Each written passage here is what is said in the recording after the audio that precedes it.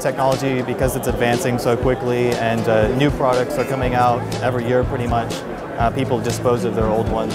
But recycling companies will actually shred entire hard disk drives and just sell the metals as scrap metal.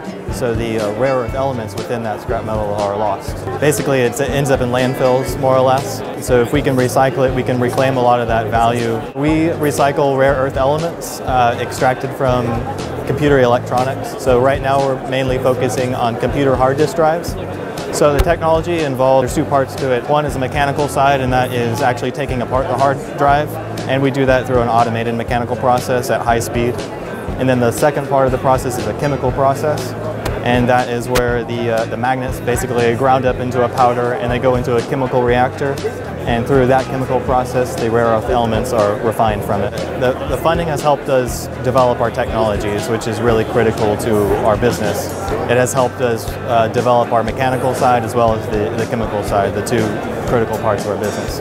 So most of the rare earth elements right now are mined in China, and so by recycling the rare earth elements from electronic products, we are creating a domestic supply right here in the US.